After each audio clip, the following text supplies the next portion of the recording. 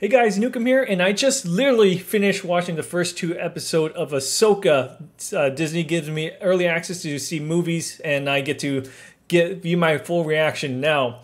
I want to say that this is not my review. The review embargo has not lifted. So I'm cautiously optimistic of what I've seen, because I thought the first two episodes of Secret Invasion was good, and then it just fell off a cliff like it was like, oh my gosh, you guys messed up that show so bad. So far, the first two episodes of Ahsoka has been strong.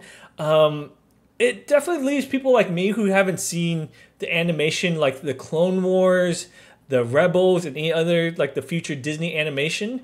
Makes me a little bit lost between some of the characters that they show in this and some of the dynamics of, let's say, strained relationship or good relationship, and you don't really know what's going on. So you're kind of like have to figure out the pieces, and I don't know if they're going to tell me like the whole history of these characters together, or I have to go back to the animation to figure out what's going on.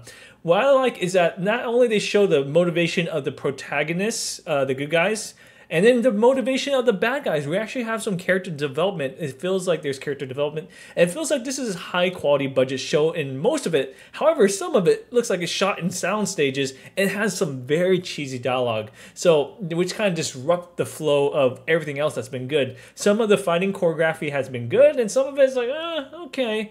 But overall, I like what I see. I hope it continues to, develop into something a lot better, but it's not awful or anything that makes me want to shut off the show. So overall, I think it's going in a good direction. I like everything I'm seeing so far. So we'll hopefully the next several episodes keeps up this pace and gets better, build upon it. With that being said, but I think if you're a big fan of the animation of Star Wars, then I think you're going to really have more depth and inside knowledge, and you might have more appreciation to it. Now, I don't know if they made these characters that you know from the animation be portrayed correctly in live action. That's what they're supposed to portray. Some of it's a little bit cartoony for me, but if that's the way they were in animation and it's representative, then I'm okay with that.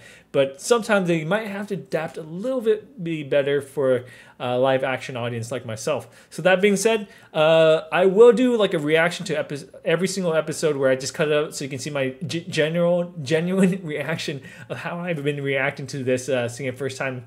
And then I ask a lot of questions like, what's going on? Who's this? What's going on with them? You guys can let me know in comments and give me some insight on it, but don't spoil anything major. But anyways, those are my quick reactions. So definitely have notification enabled if you guys want to see my reaction on the rest of the series. All right, guys, I'll see you next time. Bye.